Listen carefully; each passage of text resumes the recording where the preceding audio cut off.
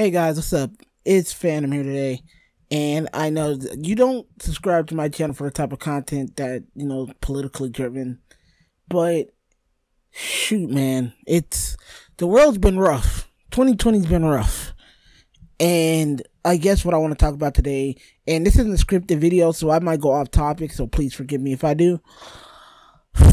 It's to talk about the George Floyd situation, the riots, the protesting, and it to generally just say we're in a very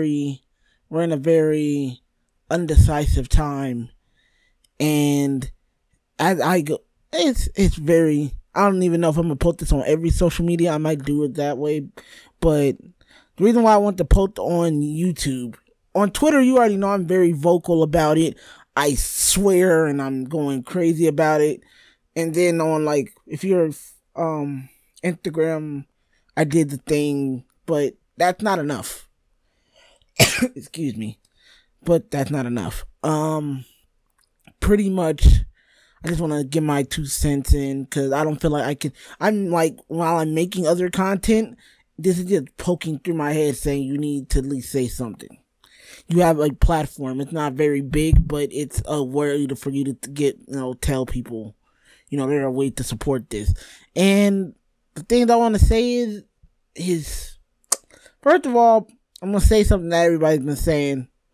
Black Lives Matter. And let me just explain this term, because people aren't understanding. Black lives are the ones that are mostly targeted. We have been targeted by tons of people and by the police. Now, we are not the only lives that matter. We are not the only lives that have been targeted. But as of recently, we are the ones that have been shown. And it's hurtful. It's scared, because it could be any one of us. It could have been me. It could have been a black friend you know. It could have been any friends you know that could have been in that exact situation, and it's scary. It's the point that it's the point that as a minority, you go outside and you instantly have a target on your back. And it's a scary situation. Not just that, but of course 2020 started us off on a wild goose chase for like what we have going on. Now, again, I'm not a very political channel, and this is not the norm for me, so I'm not going to sit here and try to bring politics in it. I'm just here to say what I need to say. And it's essentially like, I don't know, call someone that you care about the most. Be there, be present. This movement is a lot bigger than me. It's a lot bigger than most of us. And it's like, how do I put this without sounding any, I don't want to sound preachy, that while things are in a state of flux right now, I want there to be some type of hope for us.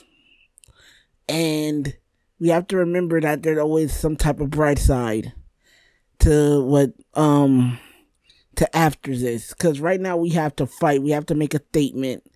Because while everybody on this earth matter, everyone, no matter your race, gender, sexual orientation, shit, if you like Sword Art Online, but you matter as a person.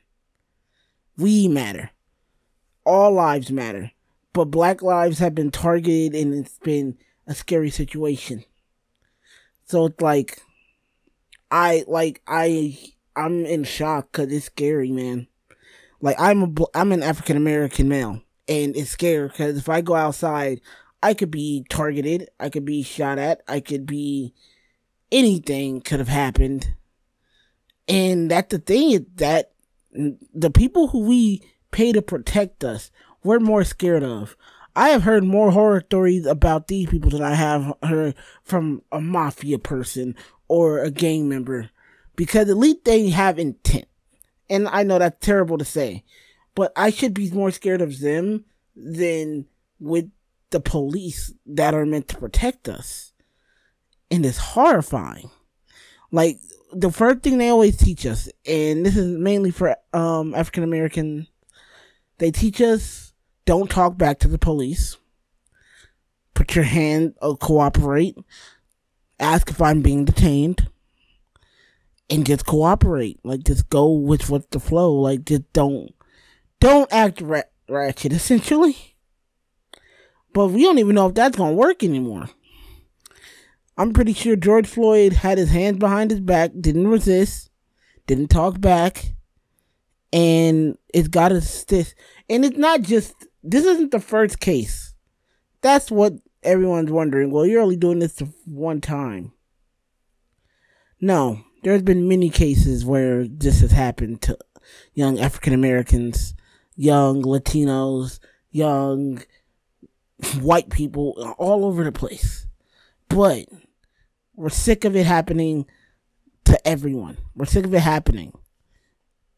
But we need to, Black lives do matter. And we need to look and hope for change. Change, we're trying to make, that's what we're fighting for. And change is going to happen. That change will happen as long as we look at each other and we don't look at each other by, again, our skin, our sexual orientation, our gender. But we look at each other as people. We look at each other as human beings. And that's all I want to say is, I know the norm. I have a bunch of normal videos coming up, but I couldn't, with a good heavy heart, say nothing. There will be linked down below. I'll make sure, I promise. English? I can't English today.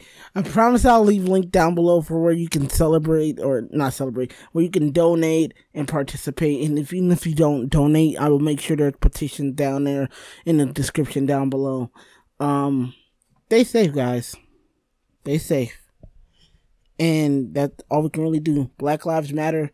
I love and respect every last one of you guys who watch this video, who watches everyone else's videos on it. And yeah, thank you guys so much for watching. There'll be no more content up on Friday. I'll see you guys next time.